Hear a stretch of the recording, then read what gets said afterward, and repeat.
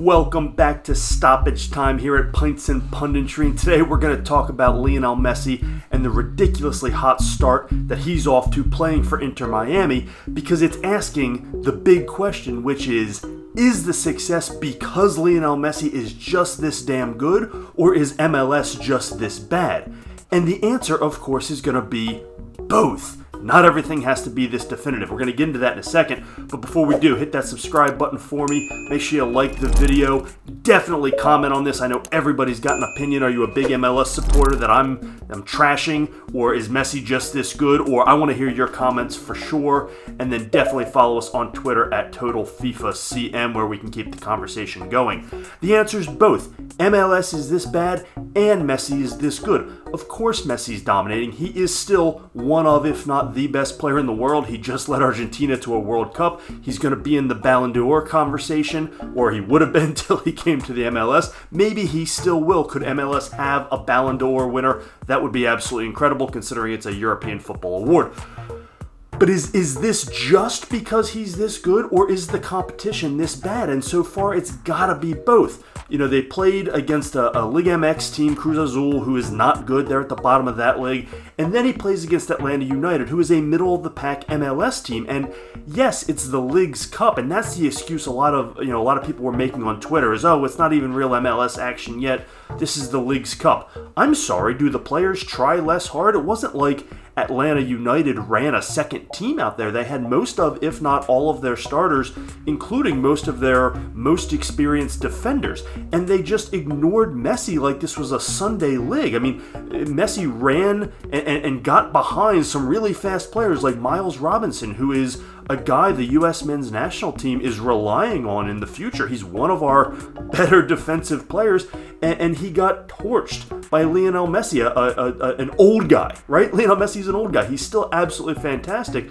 but he's not getting by because of speed. He's getting by because of smarts. And the first goal last night was Sergio Busquets just sitting there with the ball, nobody coming after him, lining up a beautiful pass. Messi makes a run, and nobody's within 15 yards of him. I mean, that kind of stuff doesn't happen against good, quality, experienced defenders. I don't care who it is they're covering, let alone the fact that there is no excuse to leave Lionel Messi that open and ignore him. The second goal was Lionel Messi dribbling down the middle of the pitch with nobody in sight. He got, I think, 5 dribbles before any Atlanta United defender came over and challenged him in any way. They gave him a half-hearted challenge. He shoves off the pass, hovers over to the middle of the goal. Nobody follows him. This is the best player in the world, and no one follows him. I'm sorry, that's not Lionel Messi's skill. That's terrible defense, right? Messi knows where to be. He knows how to position himself. Credit in the world. Obviously a great finish. But how do you not follow him? This is defending 101. Nobody stays with him. The entire Atlanta United defense ignores the best player in the world. So both answers are true. Yes, Lionel Messi is still near the top of his game, and even if he's at 80% of what he once was, that still makes him one of the 5 best players in the world.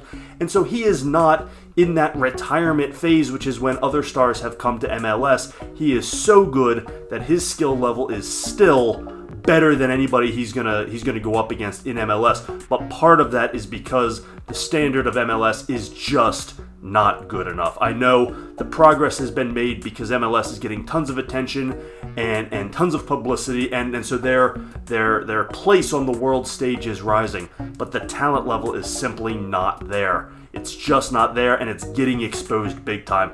And that's why this Lionel Messi experiment, for all the eyeballs it's going to put on the league and all the money it's going to make them, could expose the dirty little secret, which is MLS is not very talented. It's not very talented as a league. The best players leave and go over to Europe, and that's going to be exposed continually by this old guy who is still just so good. So, I think both are true. Lionel Messi is amazing. I'm not disparaging a thing he's doing. This is not knocking him. He is just that damn good and that damn talented.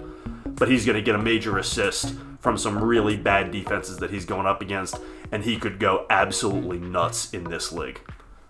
What do you think? Am I right? Am I wrong? Am I oversimplifying this? Am I discrediting Messi? Am I just taking a big dump on the MLS? Probably, but is it deserved? I want to hear your comments below. Definitely hit that subscribe button, like the video while you're at it. and of course follow us on Twitter.